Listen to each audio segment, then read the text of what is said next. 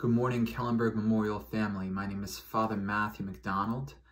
I'm an associate pastor, also known as parochial vicar at St. Mary's Church in Washingtonville, New York.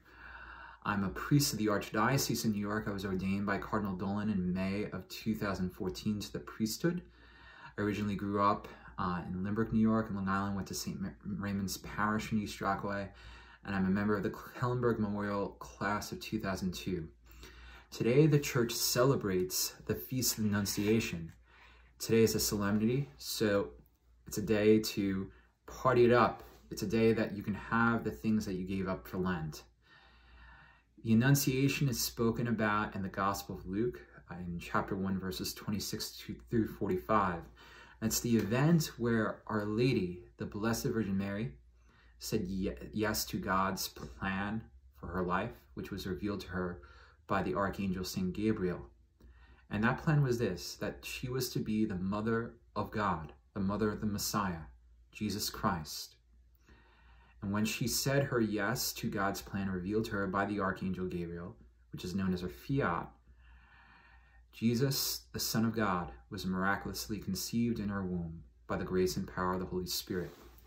Now, the event of the Annunciation is remembered in two important areas.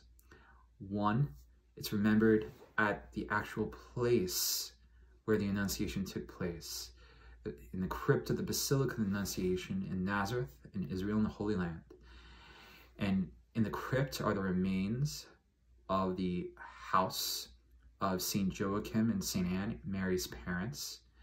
And in the remains of the house, there's an altar that has a Latin saying on it that says, Hic verbo caro factum est.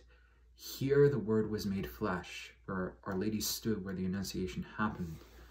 Also, the church remembers the Annunciation every day when she prays the Angelus prayer. The Angelus prayer is normally prayed at 6 a.m. in the morning, 12 noon, and 6 p.m. in the evening.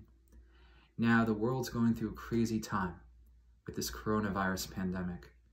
We have a lot of people to pray for, the people affected by the coronavirus, who are sick with it, the people in quarantine, for their protection, for their healing, for protection and healing of the healthcare workers who are helping the sick, who are diagnosed with the coronavirus.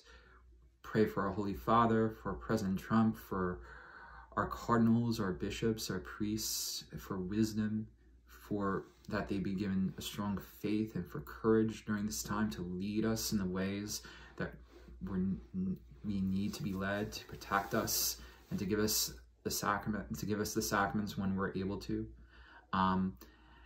Let us also pray for the Kellenberg Memorial family, for our own families, for our protection, and for the end to this coronavirus crisis, as well as the intentions that we bring in the silence of our hearts.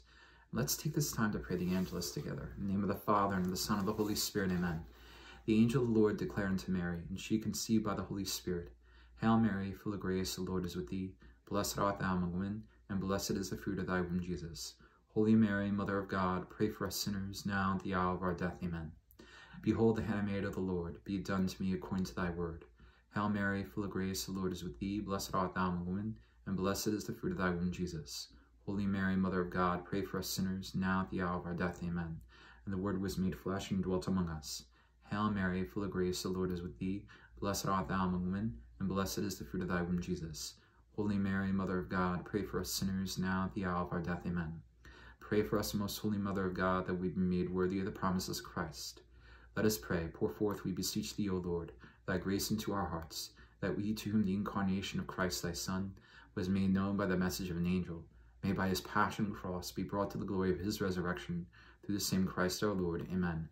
And through the intercession of the Blessed Mary, the Virgin, Saint Joseph, her spouse, Saint Michael the Archangel, Saint Gabriel the Archangel, Saint John the Baptist, and the blessed apostles Saint Peter and Saint Paul, may Almighty God bless and protect each and every one of you, the Father and the Son and the Holy Spirit. Amen. God bless and stay safe.